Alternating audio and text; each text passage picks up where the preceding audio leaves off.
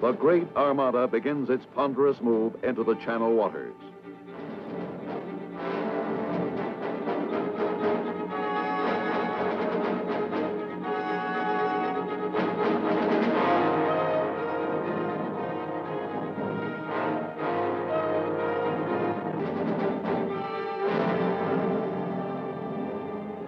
The men who will actually be the first into France are still back on English soil. Paratroopers of the U.S. 82nd and 101st Airborne Divisions and the British 6th Airborne Division are to jump behind enemy lines to secure the flanks of the invasion area. On the eve of the invasion, the Supreme Commander visits some of them. I found them in fine fettle, General Eisenhower is to write later, admonishing me that I had nothing to worry about.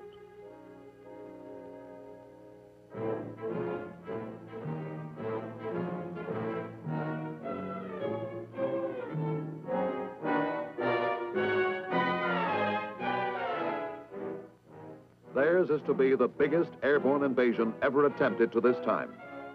The crucial hours of darkness ahead will make almost superhuman demands on them. Bad weather and anti-aircraft fire will scatter many of them over a much wider distance than is planned. They will be forced to fight the enemy as they find him in the night, in small groups and on unfamiliar terrain. But dawn will find the flanks at either end of the Normandy battlefield held by these first invaders. None of this, of course, can they know as they board their planes in the late hours before D-Day.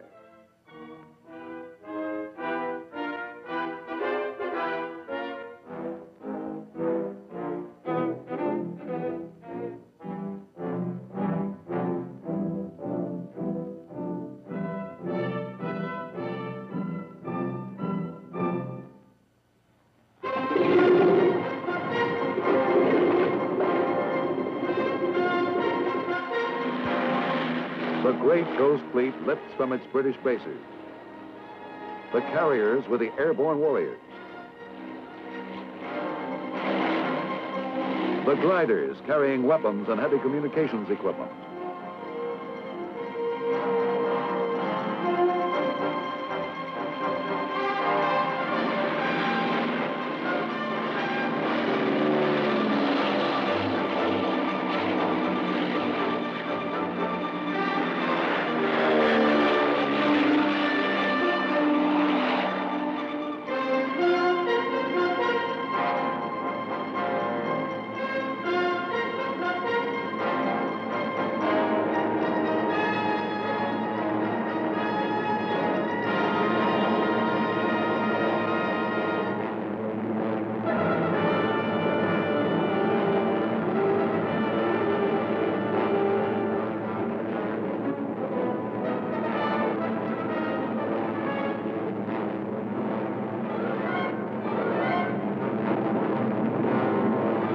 The midnight skies over Normandy are suddenly alive with the dark shapes of men who will bring the first fires of D-Day to Fortress Europe.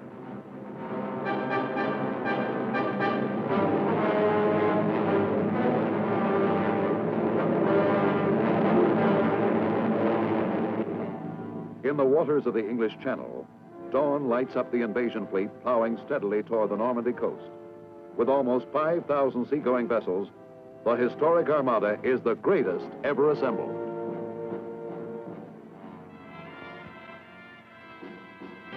An hour before the first troops are scheduled to hit the shore, a naval bombardment opens up on the enemy's coastal defenses.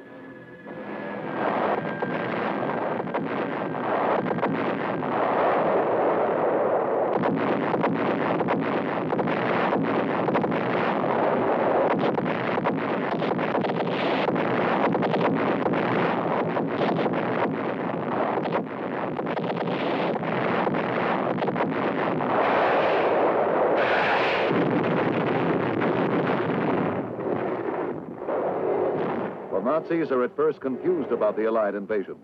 They are not aware a full-scale assault is in the making. Feindliche Schiffe in Sicht. Achtung, feindliche Invasionsflotte in Sicht. Die Invasion, die wir erwartet haben. Wir werden sie ins Meer zurückwerfen. Nicht schießen, bis das Signal gegeben ist.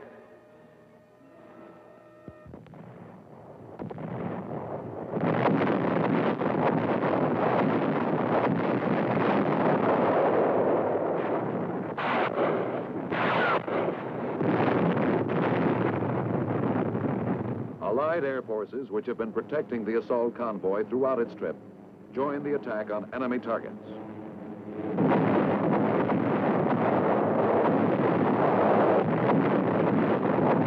In wave after wave, they roar overhead above the Armada.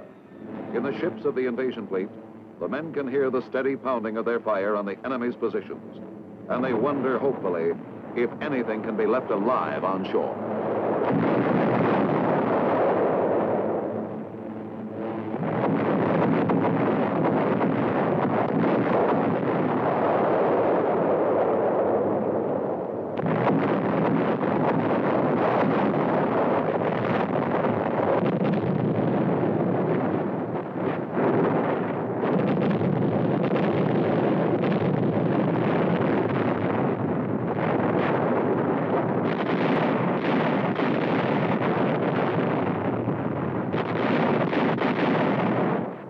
In a world of nausea and fear and tension, the trip to the beaches begins.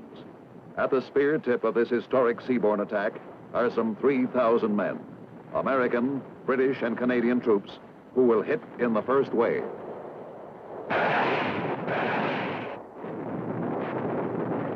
Behind them, the main body of ground forces will land in succeeding waves.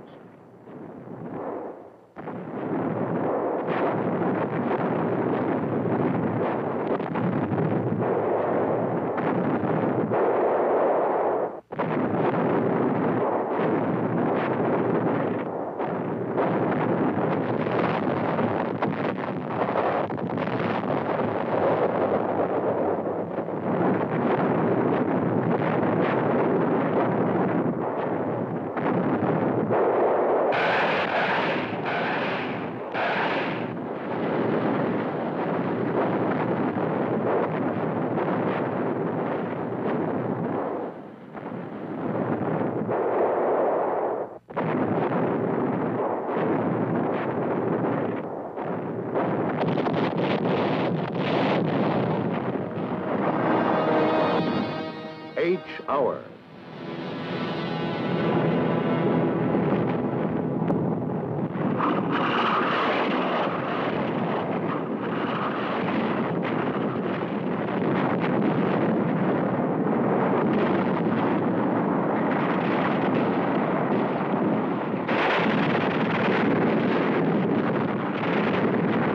On beaches called Utah and Omaha, and Sword and Gold and Juneau, they come ashore.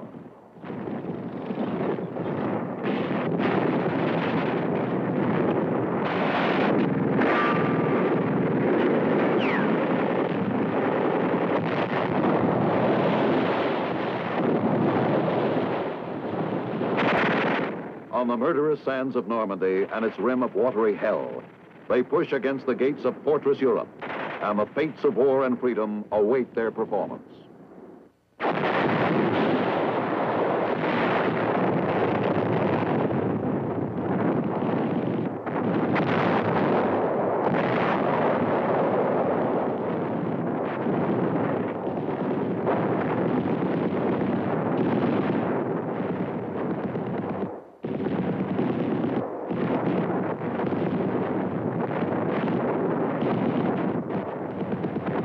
Enemy resistance varies in degree from beach to beach.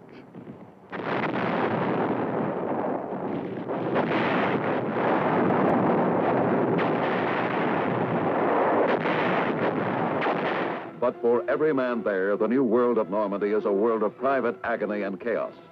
And no man can see the broad design beyond it, on a scale so epic that words written long ago by William Shakespeare could have been composed for the 6th of June, 1944. He that outlives this day and comes safe home will stand a tiptoe when this day is named. 3 hours after the invasion begins, it is clear that the Allies have their foothold, however precarious.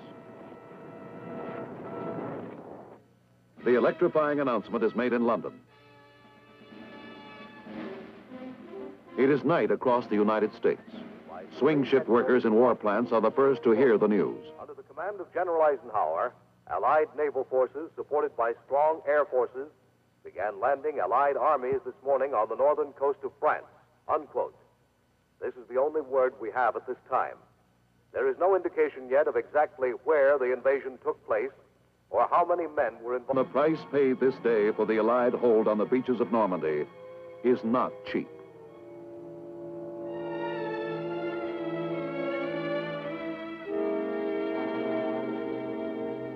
But although the cost is steep, the results are incalculable to the plan of battle. The beachhead soon expands from foothold to lodgment. Men and weapons and equipment pour ashore. Within 12 days, almost 600,000 men and 90,000 vehicles are on the beaches, massed for the drive inland.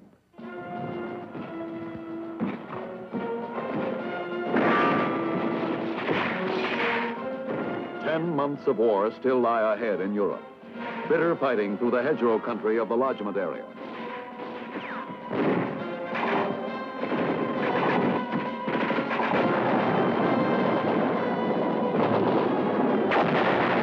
Hard, grinding combat in the cities that lead from Normandy to the banks of the Elbe. Many men yet will fall. Many reverses will be suffered. Many triumphs recorded.